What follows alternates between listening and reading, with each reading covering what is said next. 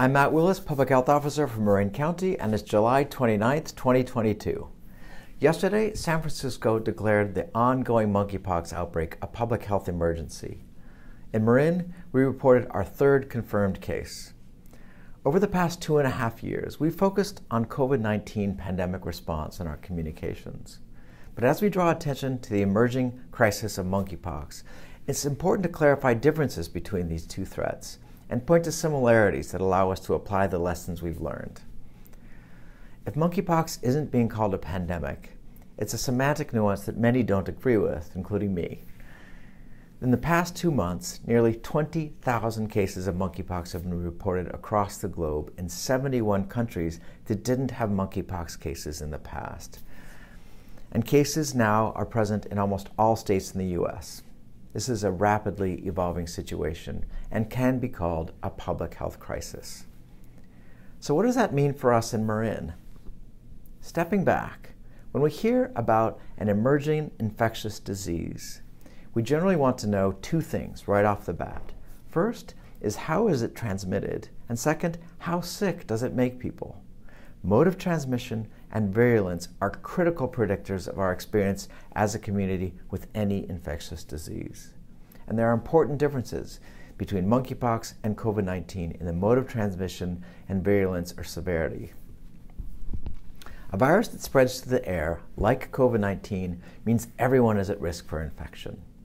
By contrast, monkeypox is primarily spread through close skin-to-skin contact, which means it moves through specific social networks which we can describe. So with monkeypox, not everyone is at risk for infection, for now.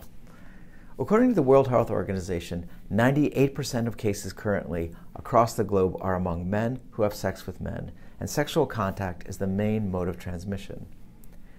So some people are at much higher risk for infection than others. So we're hearing two things that might seem contradictory. One is that monkeypox is a public health emergency, and also that according to the CDC and World Health Organization, the general public is at low risk.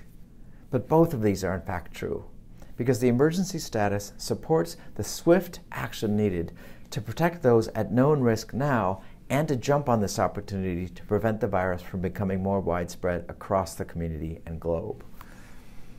It's worth noting that with infectious diseases, the mode of transmission often stimulates the most divisive or politicized elements of our response.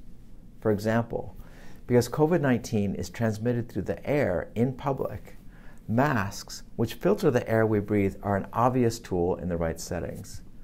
But this has also been one of the sources of greatest conflict and political gain that has distracted us from the primary goal of pandemic control throughout the past 2 years. Similarly, viruses that are transmitted through direct contact, especially sexual contact, can lead to blame and stigma of those who are most impacted, which also slows our response and leads to preventable suffering. We saw this with HIV and can't afford to make the same mistake of marginalizing anyone at risk. Another important difference between COVID and monkeypox is the severity of illness. Of the almost 20,000 cases so far globally, there have been 5 deaths reported, which signifies a mortality rate far below COVID-19. So we're not talking about a disease that threatens our healthcare system or society at large in the same way. Monkeypox does, however, cause lesions, the pox themselves, which can leave scars, and these can be extremely painful. And for children and pregnant women and others who are immunocompromised, there can be more serious medical complications. A key similarity between monkeypox and COVID is that our most important tool is vaccine, because it equips us with immunity. Ramping up monkeypox vaccine manufacturing and distribution is the single most important priority in this response.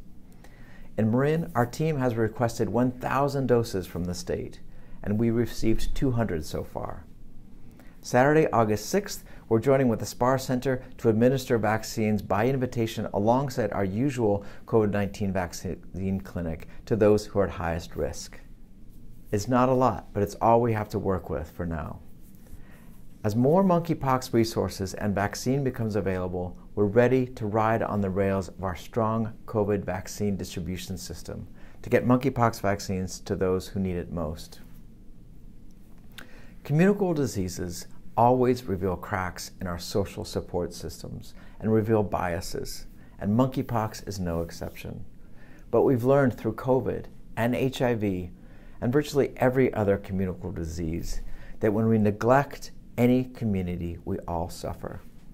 Monkeypox is another opportunity for us to prove that when we have the resources, like enough vaccines, we can blend compassion, science, and strong operations to protect everyone in our community. Thank you for doing your part.